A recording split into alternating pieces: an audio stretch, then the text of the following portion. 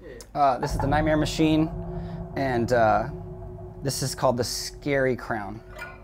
So this is like the instrument's called a waterphone, and I think they used to actually have water in the bass.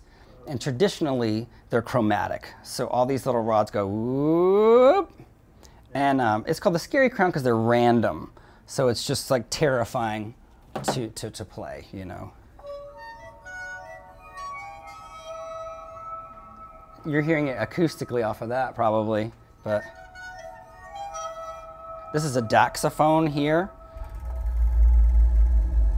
If you crank the VU, it'll fill the room. It's subs.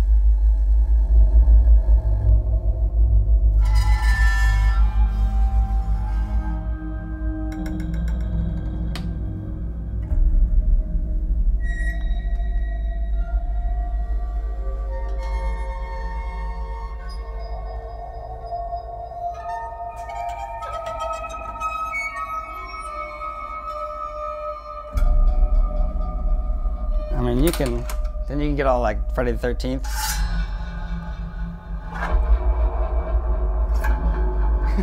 Dude, it creeps me out. It literally gives me goosebumps on both of my arms. Yeah, no, I got them because I'm about to do a horror film, and I was like, man, I really want something tactile.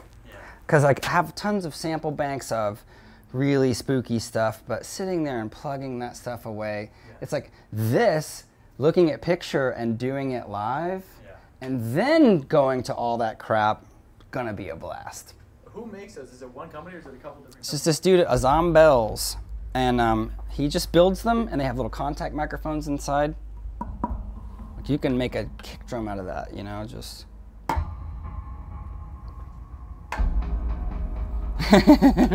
It's really cool.